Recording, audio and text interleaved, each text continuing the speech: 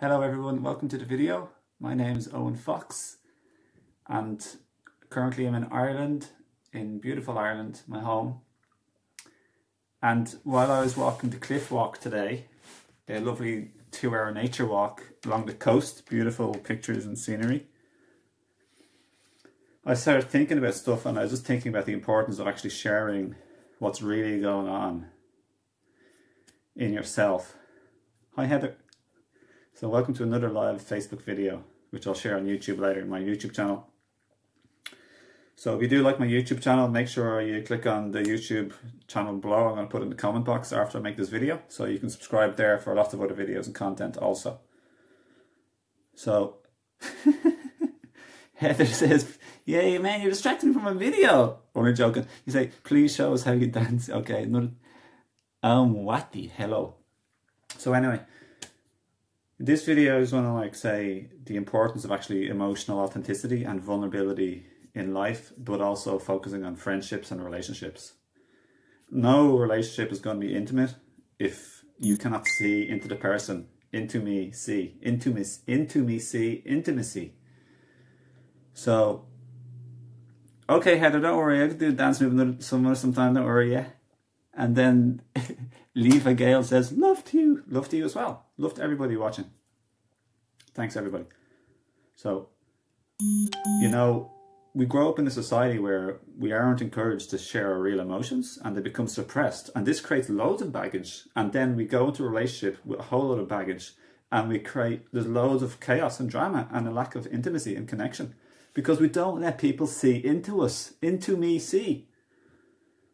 So, Steve James, top of the morning to you, brother. So this is my second live video of today, everybody. And I'm being a green leprechaun. And I'm standing on Bella's bed. In my socks. In my socky odd socks, of course. And one or two of them are inside out. So everyone, can you see with a pattern? We get wounded as a child. Society teaches us to suppress our emotions and to fake and hide and smile when we feel sad and all sorts of stuff.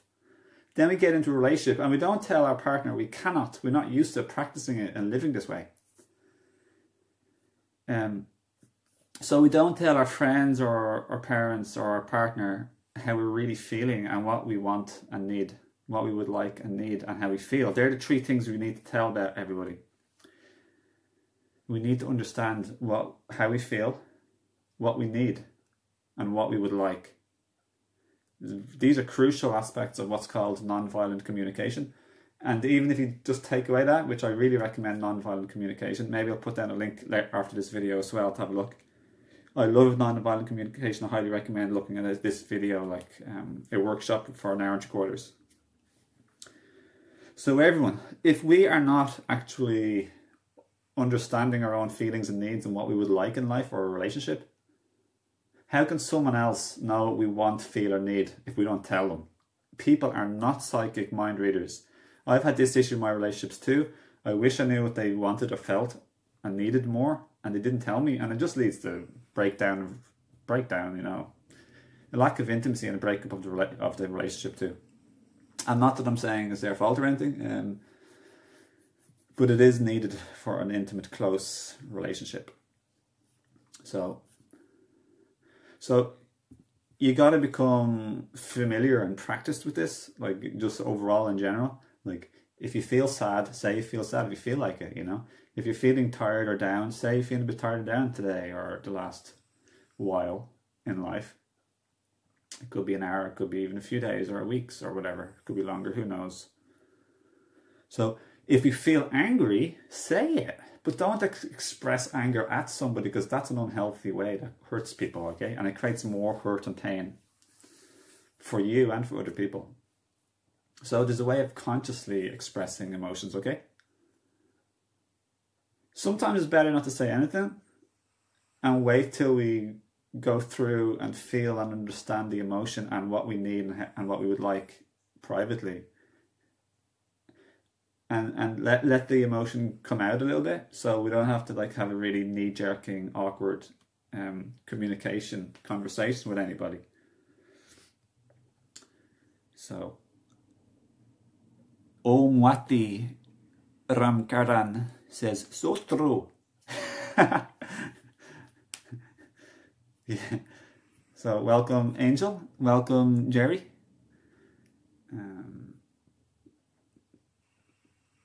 So if anyone has any questions or comments, please leave them below in the comment box. I like to hear that. What happens in relationships and friendships and family stuff, there's so much stuff hidden. Everyone is hidden, there's hidden feelings and disappointments and anger and frustrations. And then you have this thing like hidden blaming and guilt and resentments going on. And that is a very big block to love and intimacy. It blocks a really good romantic relationship or even a really good friendship or relation with somebody. So the key is to speak what we feel, need, or would like without blaming somebody. So here's an example. I'm feeling tired today and I'm feeling upset because I felt or thought that you did not respect me yesterday when we met. And I would like us to discuss or talk about this in a friendly way, a non-blaming way. Or I would like you to respect my boundaries. What I would like is for you not to touch me when it's not invited. Or I would not like you to hug me when it's not invited. I would not like you to kiss me if it's not invited. I would not like you to hold my hand if it's not invited. It needs to be specific. You can't just say, I would like you to respect my boundary, because someone might know, like, well, what is the exact boundary? Is holding your hand okay, but putting my arm around your shoulder, that's not okay? So you actually need tangible, physical, exact directions and rules for a boundary.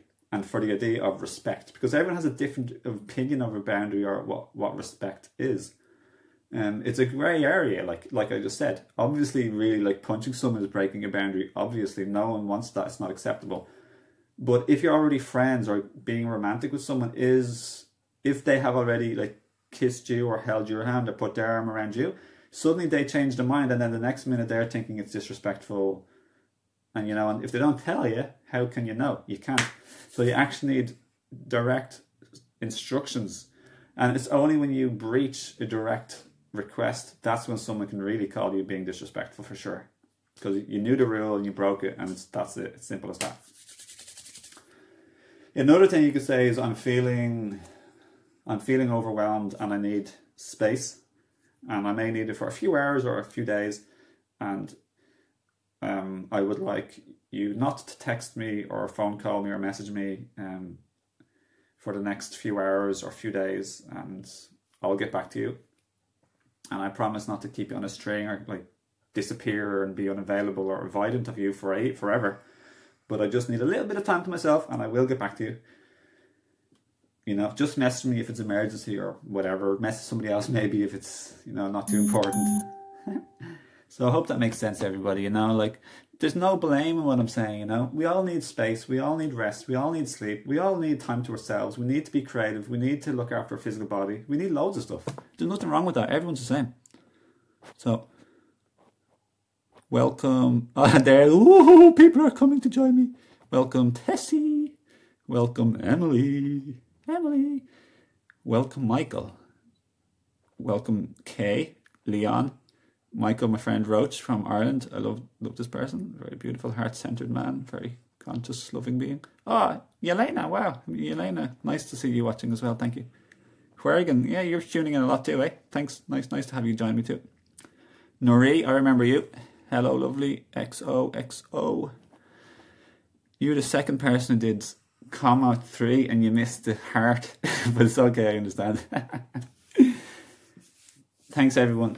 Thanks, Nori, saying glad you're alive. And Yelena says, hi, sweet angel. Thanks, Yelena. Lots of love to you all. Lots of love to you back. So anyone got any questions? Anyone confused? Everyone understand? So I made another video earlier that I really, really liked. Everyone, I'd recommend watching that. that was about like thinking and focusing and thinking about the best in people and shifting our vibrational alignment to being up to scale, like to much higher frequency, and everything in life becomes 100 times easier then, and we get to let go of baggage and heal and open up and become feeling freer, more alive, open, empowered, and we get the weight off our shoulders. So I'd love for you to watch that. You know, it's in my photos on Facebook, and I'm going to upload it to YouTube in another week or two. So, big hugs to you, my mum. Thank you. Okay. So, yeah, this emotion. I think Mike Tyson on YouTube. I recommend watching Mike Tyson, his interviews in more recent times. He's very real, authentic, and vulnerable person. He's brilliant. He inspires me. Like, he wears his heart on his sleeve. And he just talks bad about himself, but really it's real about himself, because we all have these human emotions of jealousy, envy, fear, can't cope, overwhelm, losing the plot. Me too, sometimes, you know. Everyone has all these emotions, so life's hard for me, you know, at times too. Like, this has been a bloody crazy year for me. Crazy, challenging, but crazy the best too. It's just been a crazy one. I'd never take it back. It's been a great year actually, but crazy year. That's another video. So Nori says energies are really intense. Need a bit of a meditation to get your mojo back. Yeah. Mac McCann. It's an interesting name, Mac McCann. Hey. Hi from Boston. Okay. Lots of emotions. Yeah, there's nothing you can do with emotions, just let them out in a conscious, non-destructive way as much as possible. And to be very gentle on ourselves with emotions. And everyone, I ask you to learn how to hold space for someone expressing their emotions without judging them and without taking it as a criticism. So if someone says they're feeling angry, don't take it as if you're evil baddie.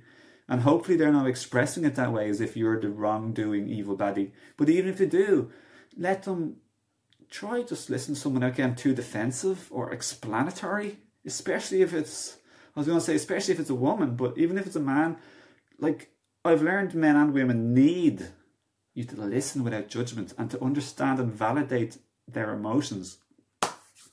And when women, I've learned in my little life as a man, they want you to listen, and listening means being quiet pretty much and understanding or validating, holding a safe space for them to talk.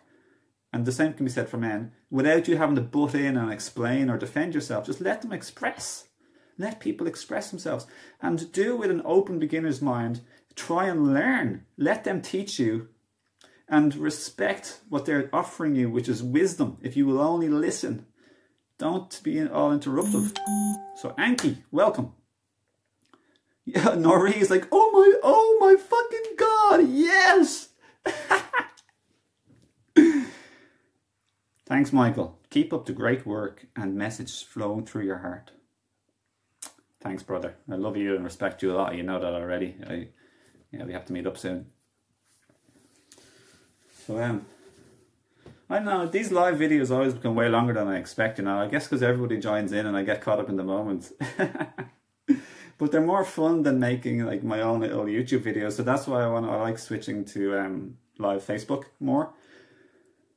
At least when I have an internet connection, which is handy, because when I'm out and about and don't have the internet, that's when I can make my YouTube videos. But I put these on YouTube anyway. But even though they're long instead of wide, YouTube is better wide, but these are more fun. So I'm just following my heart and my intuition. I just like to have fun, and I feel more alive with the interaction, everybody. I like that. I suppose in a way I'm a bit of slightly like a stage person to a degree. I don't really know. I'm learning. And I felt nervous like giving talks before, like on the stage, you know. But I feel I'm a bit of a clown, a joker, a jester. Yeah, Michael says women need to be heard.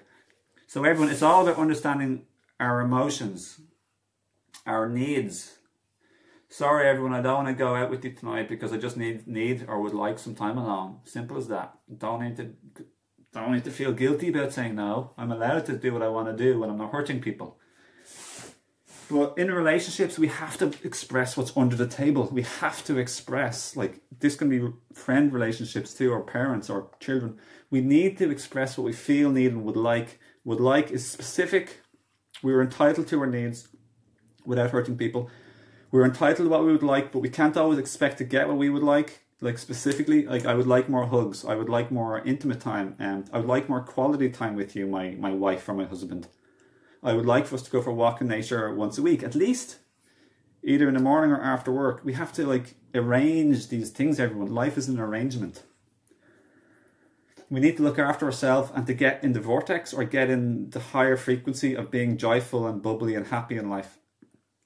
That's called looking after yourself, and it's called not being really dependent on others, because the more our life is out of whack by not looking after ourselves in body, mind, spirit and creativity and hobbies and fun and health, sleeping times, diet, exercise, etc., the more we're just going to be miserable company, or else clingy or avoidant and unavailable of people. We'll either be avoidant because we're unavailable, emotionally unavailable, physically unavailable, tired, sick or uninspired, grumpy, or we will be clingy because we'll be emotionally not feeling good in life. And that's the other end of the spectrum, be clingy and needy, and then we get into a codependent relationship.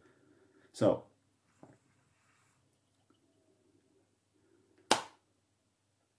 praying is so important for me. I love praying. I pray everywhere. I just, even more than once a day even, I just pray a lot. Today I was praying in the happy pairs over the food. It's like touching it, infusing it with my energy. And then I was praying, and I'd already prayed earlier, like second time praying. First time in public, I think, or more than that. Public and a half. Emotions, emotions, emotions. We need to become accepting and loving and understanding of our own emotions, of all these little fears and feeling insecure and afraid, and I'm afraid you're going to leave me, or I'm afraid you're going to reject me and abandon me. Some people can't handle this sort of stuff. If someone said, Owen, I'm feeling angry at you, or I'm feeling upset at you, I'm feeling afraid, you know, I know, I'm learning, I'm getting better, and in the past I knew shit about this stuff, you know, I just didn't. But now I'm getting better, and I'm feeling very, very, very, very comfortable and confident regarding emotions and communications.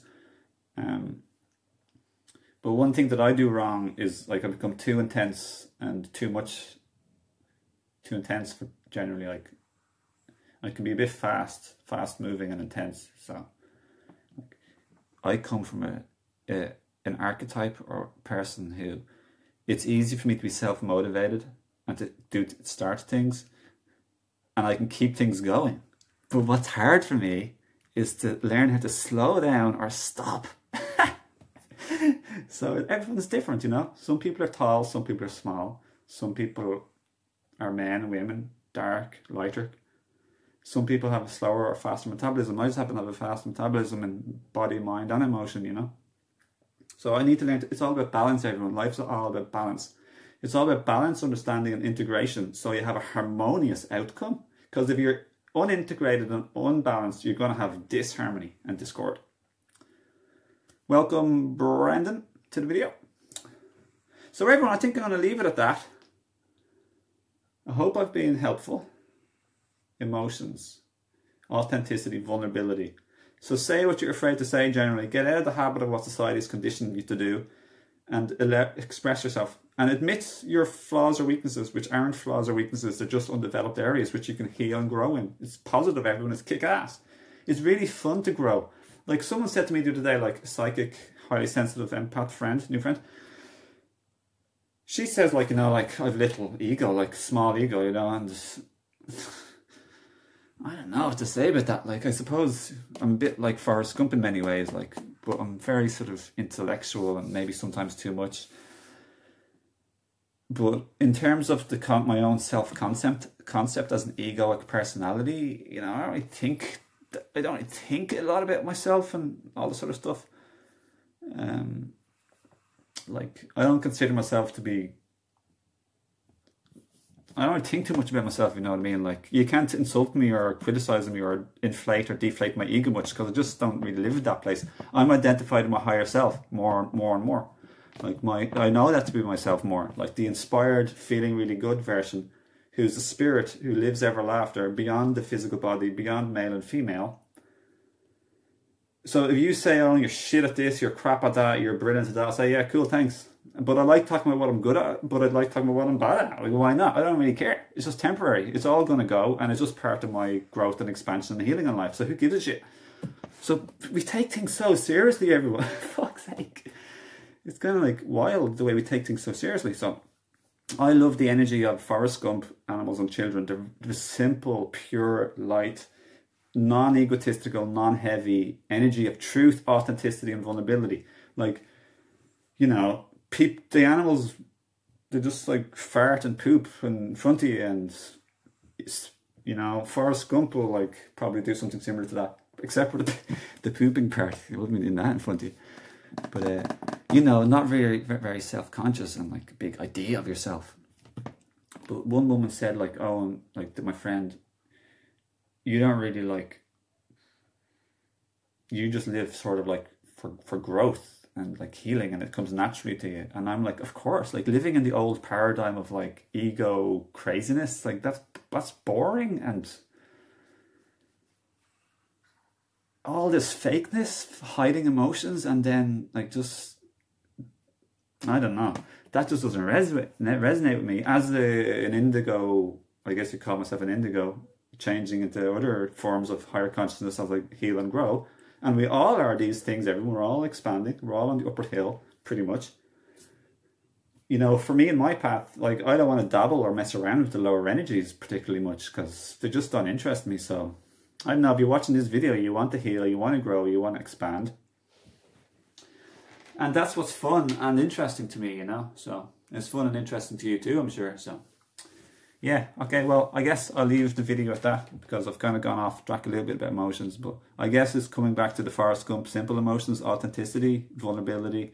To be secure with vulnerability. Feel safe in authenticity. That's very powerful. If you can weaken your own idea of yourself as man, woman, mother, father, human, intelligent, you got this degree, you have this label, like, you know, mechanic, builder, healer, light worker, designer, professional, just let go of all that stuff. Because the more you feel identified with these labels, the more you're going to be afraid if someone attacks it, and the more you'll be afraid of losing it, and you'll want to like compete and be better than other people, so to speak. So there's a whole lot of like, you know, flaunting, flirting, defending, counter-attacking when you have a big idea of yourself. So Eckhart Tolle is kick-ass for teaching about this. Highly recommend him. He's really good. So when you let go of all of these like identities, self-identifications, you don't take yourself as seriously anymore. You can have fun.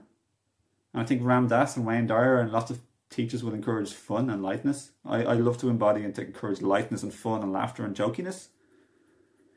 But I'm dead serious with the serious stuff, like healing, growth, learning, expanding. I love that stuff. Like that's like hardcore truthfulness in life. But stop taking ourselves so seriously. And when we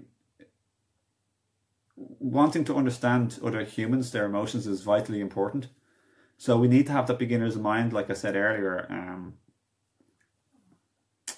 Yeah. I'm not sure if I'm waffling.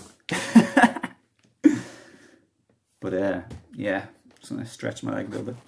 Bella's over there as well again, folks. There she is. Bella boots. Okay. Lots of love, everyone. If you have any questions or comments or video requests, put them in the link in the comment box below. And thanks for watching, and lots of love to you. Have a beautiful evening. Tuesday night, September the 2nd, 2017. Lots of love. Thanks for coming, and I'll see you again if you're going to come back. Love you. See you, folks. Thank you. Bye.